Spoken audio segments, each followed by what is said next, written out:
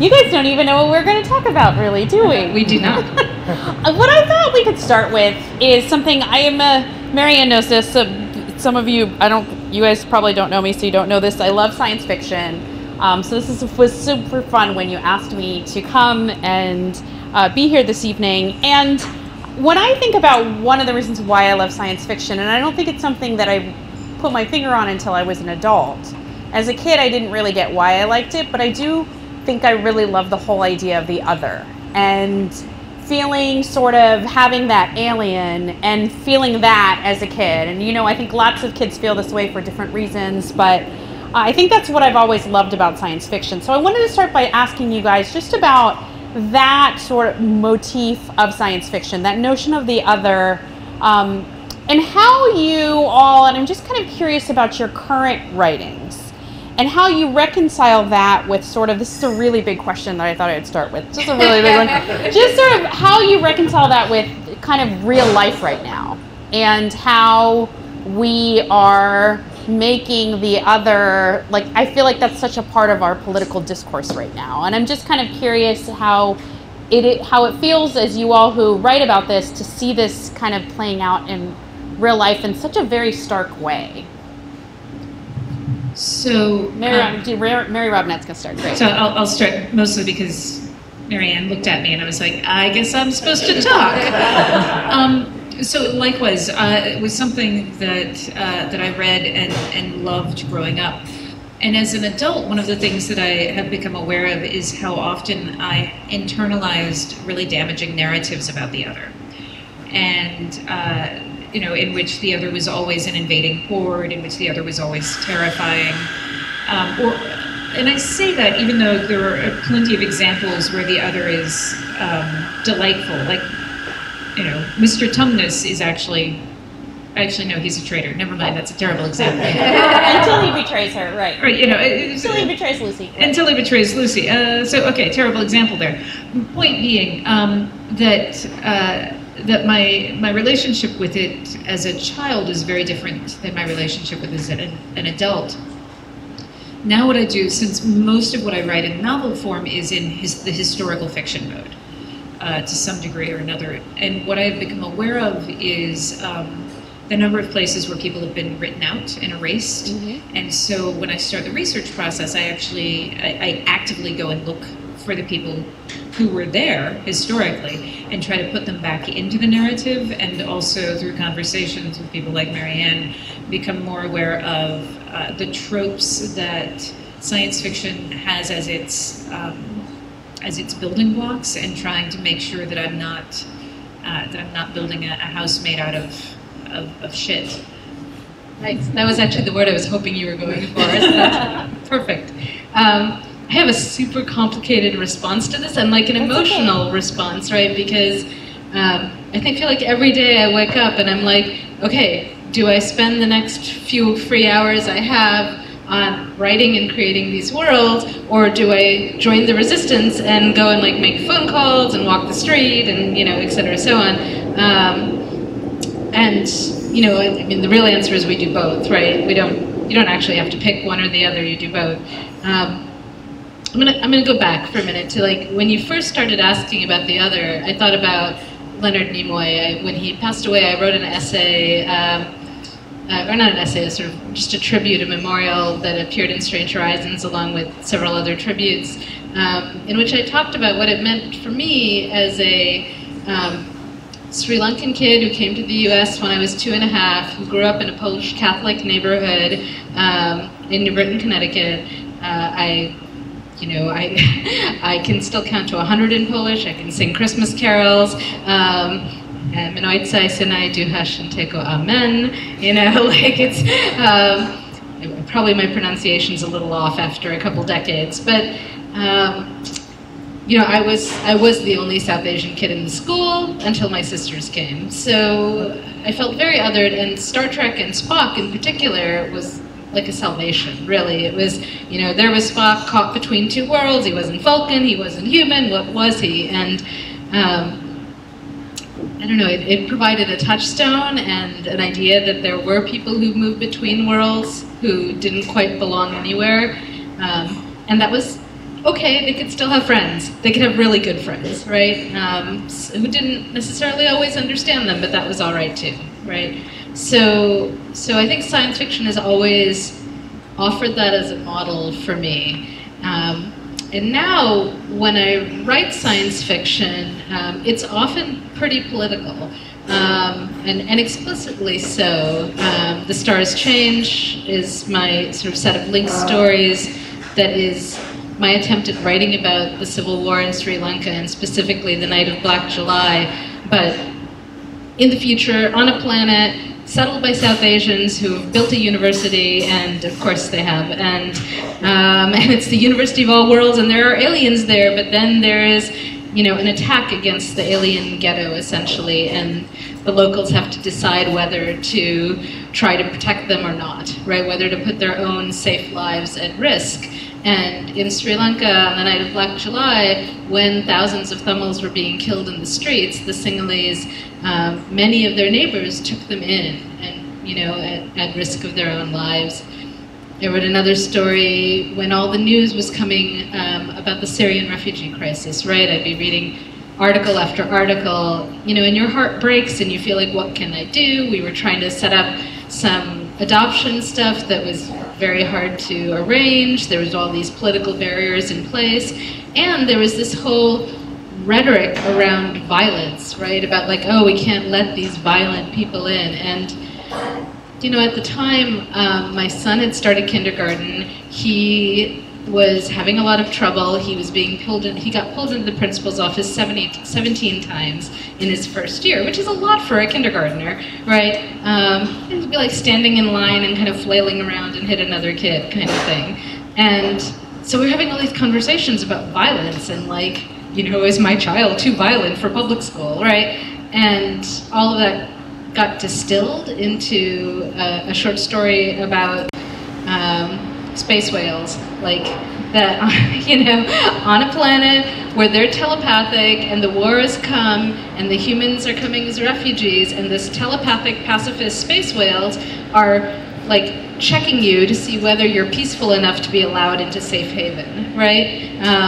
And in the story, I've got this little kid whose mom has like taught her a chant that to like help, you know, get past the telepathic space whales, but the little kid does what little kids do, and like violence ensues, and they're not allowed in. So there's a spoiler, they're not allowed in, right? And it was just a, sorry, that was a long thing. I guess what I'm trying to say is, sometimes when we try and write about these issues in the real world, you run right up against everyone's already, you know, decided opinions, right? Like everyone, like they have their assumptions, and when we take it into the science fictional realm, we can sort of look at these issues and just bring a different angle of vision onto it. Sorry, I'm an English professor in my day job, so we talk about cognitive estrangement is the term, and the way that lets us, approach it differently. And is that really like a cognitive distance, in other words, also? Yeah, I think so. I mean, right, estrangement, it's just different, it's distant, it's taken out of the realm of like what we already know, right? And I mean, this is when you think about all of the science fictional experiments, you know, the women writers of the second wave, feminist wave, Joanna Russ, Gwen, you know, who were all, and this connects back to Mary's work, I think, kind of saying there are other modes for women than the social norm. Yeah, and I'm curious about that, because this is also a point I wanted to pick up on that, Mary, you made about stories that you feel like are not told, voices that are not told. And I wonder if you feel like there is more room now and there's more openness to hearing these perspectives, or do you feel like that's still kind of a tough sell for if you want to be mainstream? So if you want to be mainstream, I think unfortunately you still are going to have the easiest time if you're a white guy writing about white guys. When you look at the books that get reviewed, and it's not, any individual person. It's just a systemic thing. When you look at the books that reviewed, they are predominantly reviewed by men. Strange Horizons, which Marianne is founder of, does a survey every year of science fiction and fantasy that's published, and it's in the United States. The last count was, and it's held steady at this for the past several years, about 48% women, 52% men. But when you look at the books that are reviewed, like 3% of women. You know, it's like 3% women. It's a really huge disparity. I was doing a thing, I travel a lot. And so I do an informal airport bookstore survey where I go in and I count, and just in the science fiction and fantasy section, I just count the number of women on the shelf and the number of men, and it's an average of 18%. The best I have seen was in Australia, which was 34%. But I've also been in bookstores where they had one book by a woman, and it was Ursula K. Le Guin. Right. And do you think that's because of critics? Because, I mean, there's been a really interesting conversation about Hollywood and diversity of film critics in the past couple of weeks. Do you think the same thing is true of this genre, or do you think it's a more systemic problem? It is a systemic problem. So basically the way bookstores decide to buy books from a debut author, in general, what they do is they look at the number of books that previously sold by that author. And if that author is a debut author, then they look at the number of books that the publisher has ordered for their print run, because that's an indication of the publisher's faith in the book. The publishers typically order larger print runs for their male authors than their female authors because the male authors sell better. Because they have historically. Right. And then because they have a larger print run, the bookstores buy them more, and it's this really self-fulfilling prophecy. Exactly. Right. Likewise, the reviewers. There's only a handful of reviewers, right? And the reviewers have been historically predominantly men. And it's, again, not a thing that's anyone saying, I'm going to keep the women's down. But it is a thing that, you know, the bookstores, when they're sending out the review copies, they're sending out the review copies of the books that they think are going to sell, which are the books by men. So do you think things like Hidden Figures and those, is that helping? Like, I'm just thinking about the Hollywood, like, mainstream movie equivalent, and the sort of Crazy Rich Asians example that we've seen, and how that's really because I think the whole idea of diversity or different opinions is really just, can this make money? Yeah. Let me give you a really concrete example of the difference that Hidden Figures made. So I finished writing Calculating Stars and turned it in October of 2016. The film was not yet out. Or maybe it came out somewhere right in there. The book I know came out in September of 2016. Right, the book, the film came out after that. But point being, my beta readers, when reading my 1951 story, which had all of these characters based on real women. So Helen Ling was a real woman working at JPL. All of these women of color. And they were saying, oh, I really love your alternate history and how it allows you to have women of color in the computer sciences. And I'm like, these are based on real people. This is not alternate history. These are, like, JPL had a policy, first, that they only hired women for computers, and second, when you were hired, and this is in the 1940s, when you were hired at JPL, they had a policy that they asked, how do you feel about working with black people? And if you hesitated or said no, they didn't hire you. Wow. Because they're like, we have black people who work here, are really good mathematicians. Why would we invite in a jerk? So I would either get people going, it's amazing how you're putting these people in here, or, you know, I think even with the Meteor event, I find it really implausible that they would hire a black woman to be a computer. And after Hidden Figures came out, all of those objections went away. All of them. And that is just a single concrete example of the difference that a media representation can make. And it does shift the dialogue. And I think that not only when it shifts the dialogue like that, but is then also economically successful, then that again shifts the dialogue. I think that's why we're seeing Captain Marvel being made, I think, and directed by a woman, thank you. I think that's why we're seeing a lot of these shifts, but it is, the other thing about it is, it's not the first time in our history that we have had this shift in vision, and then a backslide. Mm-hmm. So it's very easy to go, aha, we've won, and we have not. Yeah. I mean, to be fair to the publishers, right? Publishing is an industry with tiny margins, right? It's not, we're not making widgets, right? Like, you know, if you were making widgets and you could sort of like suss out the market, do your market research and be like, okay, if I make these bigger gears or whatever else, like I'll be able to sell X amount, right? Publishers, every book is a unique thing, right? It's its own unique, every novel, you don't know what the audience is going to respond to, so they are taking their best guesses. Nicola Griffith was one of my Clarion instructors, and she brought in P&L statements, profit and loss statements from a publisher at one point, and showed us how in any month-long period, they'd have one bestseller that was sort of like a known bestseller, John Grisham, you know, some big name, right? And that book was going to, they could predict a certain amount of sales for that, and that was going to carry most of the rest of the month's books if they didn't earn out.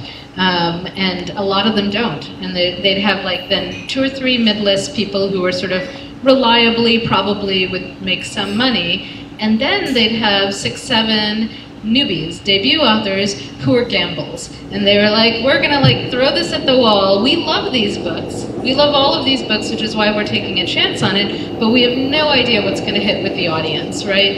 And so I don't want to let them off the hook, but I also want to sort of say, like, yeah. You know, like there's a reason why they're so conservative, yeah. You know, and they try and buy and push what they know will sell, right? And of course, a lot of these publishers are now owned by large distribution companies, media conglomerates, and so there's actually a lot more pressure on them to make profits than there was back when it was more of a labor of love. Yeah, and so I know we're almost out of time, so I wanted to just end then by asking you guys a completely different question away from sort of the commercial side of this and just about the writing and the stories. And Marianne, I'm thinking about your students and what you say to your students or what you say to other writers or people apart from all of the commercial success about why you do what you do and why you keep doing it.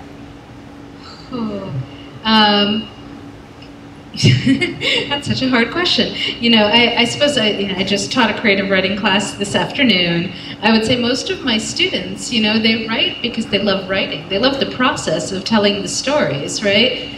They would love to make it big and become a bestseller, but that's not why they're in my class, right? And, you know, at least for me, I know that I get super cranky if I don't write for a couple days because I'm busy with the kids or work or whatever else. My husband will be like, when was the last time you wrote? You should go write, you know, because I get difficult to live with. And it's a lot of it is getting the thoughts out of my head, expressing them, and hopefully communicating to an audience. Mm-hmm. So for me, it is, so I'm also a professional puppeteer, and there's this thing that we say in puppetry, that the difference between a puppet show and playing with dolls is an audience.